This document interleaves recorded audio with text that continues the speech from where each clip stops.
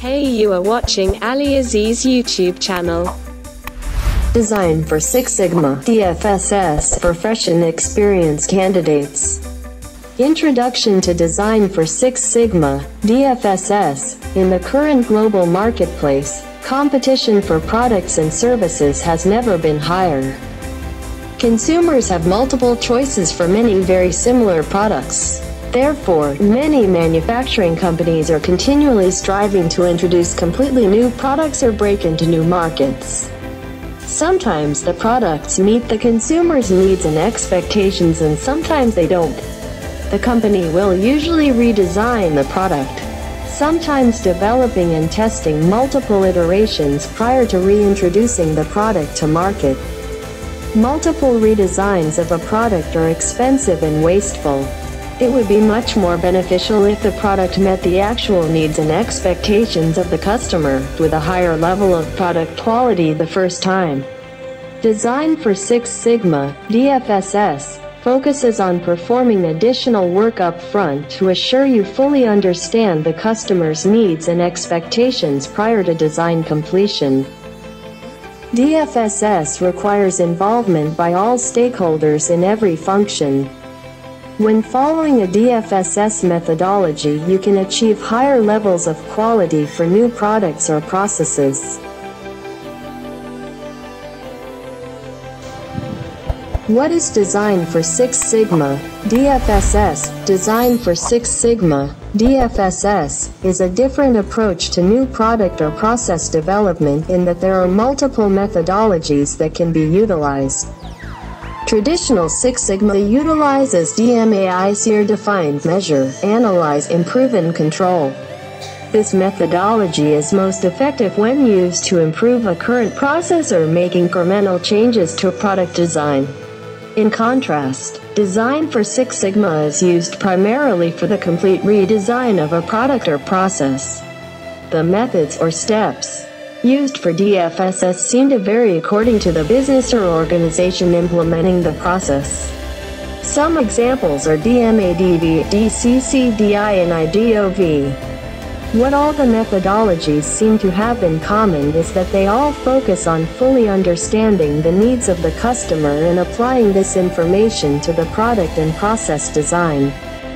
The DFSS team must be cross-functional to ensure that all aspects of the product are considered, from market research through the design phase, process implementation and product launch.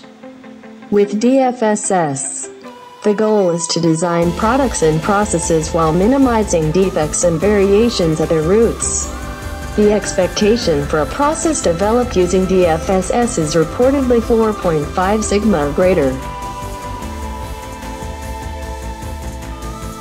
Why implement Design for Six Sigma DFSS? When your company designs a new product or process from the ground up, it requires a sizable amount of time and resources.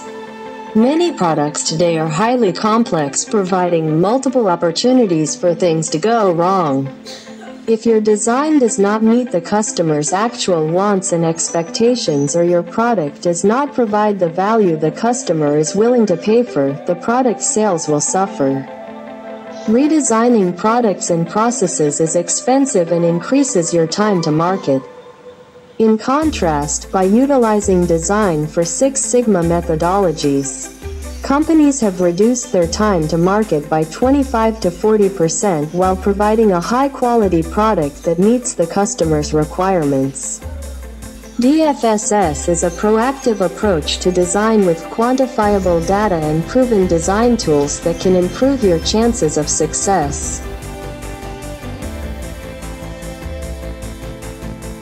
When to implement Design for Six Sigma DFSS? DFSS should be used when designing a completely new product or service. DFSS is intended for use when you must replace a product instead of redesigning. When the current product or process cannot be improved to meet customer requirements, it is time for replacement. The DFSS methodologies are not meant to be applied to incremental changes in a process or design. DFSS is used for prevention of quality issues.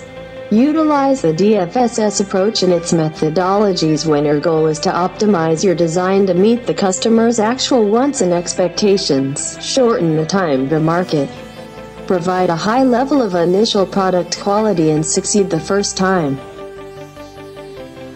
How to implement design for Six Sigma, DFSS. As previously mentioned, DFSS is more of an approach to product design rather than one particular methodology. There are some fundamental characteristics that each of the methodologies share. The DFSS project should involve a cross-functional team from the entire organization. It is a team effort that should be focused on the customer requirements and critical to quality parameters (CDQs). The DFSS team should invest time studying and understanding the issues with the existing systems prior to developing a new design. There are multiple methodologies being used for implementation of DFSS. One of the most common techniques, DMADV, define, measure, analyze, design, verify, is detailed below.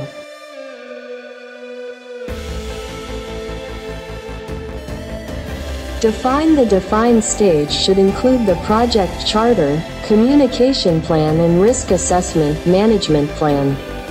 The project charter. The team should develop a project charter, which should include purpose or reason for project, preferably with quantifiable data or measurable targets, voice of business, what the business expects to gain from completion of the project scope to establish the scope and parameters of the project and determine exactly what is in and out of scope for the project to prevent project creep, problem statement or identification of the gap between current and desired state, statement of the goals for improved revenue, customer satisfaction or market share stated and measurable, well-defined targets, project timeline or schedule with well-defined dates and deliverables for each gate review. Project budget, cost target for the project including any capital expenditures, identification of the project sponsor and key stakeholders, identification of the cross-functional team members, clarification of roles and responsibilities for the team members and other stakeholders.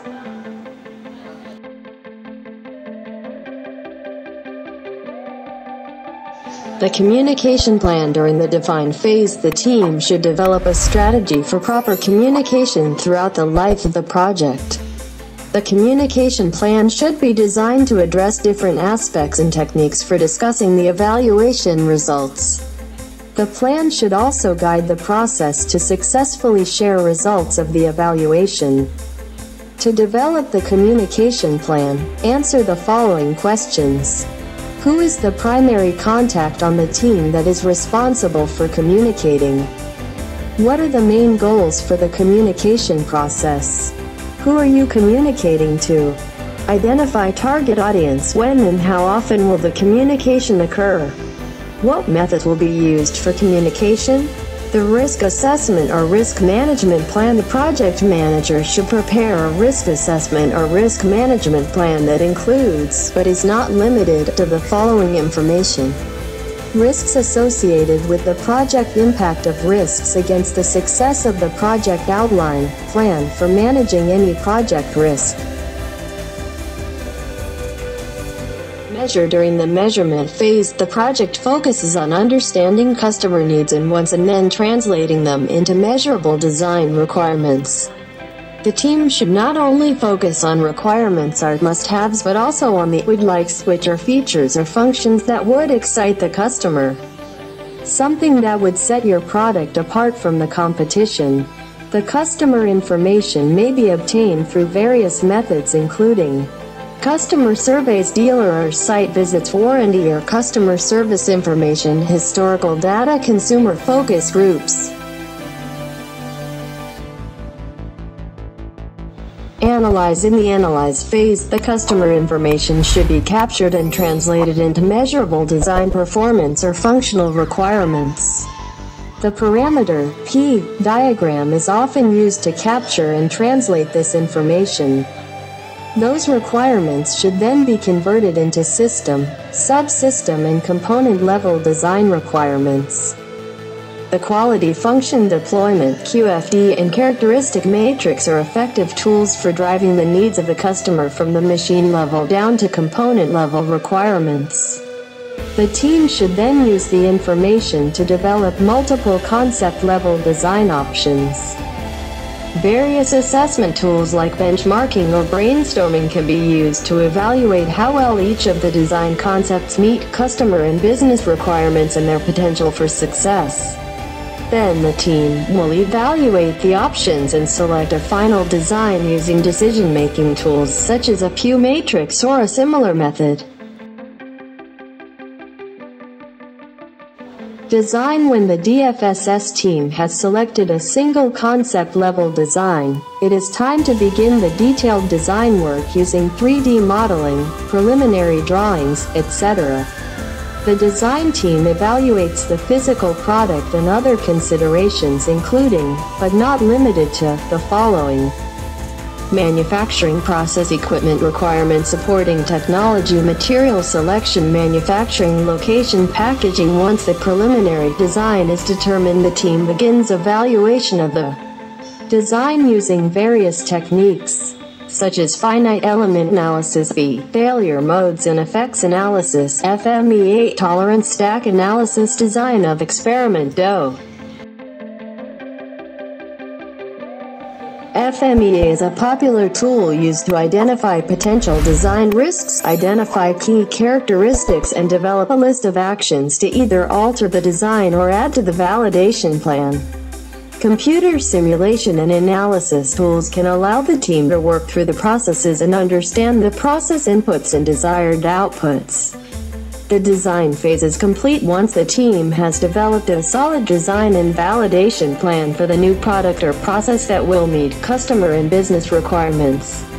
One popular tool is Design Verification Plan and Report, DVP&R, which documents the validation plan and provides a section for reporting results.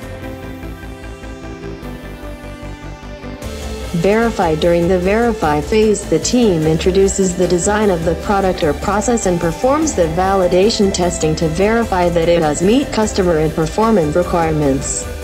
In addition, the team should develop a detailed process map, process documentation and instructions. Often a process FMEA is performed to evaluate the risk inherent in the process and address any concerns prior to a build or test run. Usually a prototype or pilot build is conducted. A pilot build can take the form of a limited product production run, service offering, or possibly a test of a new process. The information or data collected during the prototype or pilot run is then used to improve the design of the product or process prior to a full rollout or product launch. When the project is complete, the team ensures the process is ready to hand off to the business leaders and current production teams. The team should provide all required process documentation and a process control plan. Finally, the project leaders, stakeholders and sponsors complete the project documentation and communicate the project results. The entire team should then celebrate project completion. Other variations of DFSS DMADV seems to be the most prominently used process, but as mentioned previously, it is not the only option. Even DMADV has a variation sometimes utilized, known as DMADOV, which adds the step identified as optimize or optimization. This step can be beneficial for developing new or revised business procedures. An additional variation of DFSS is known as DCCDI, Define Customer and Concept, Design, Implement. DCCDI has many similarities with DMAVD and contains similar define, measure and design stages. Furthermore, yet another variation is IDOV, Identify, Design, Optimize, Verify. The IDOV method also adds the optimization phase. Companies could possibly implement any one of these various methods according to their business culture and needs. For additional information regarding design for Six Sigma,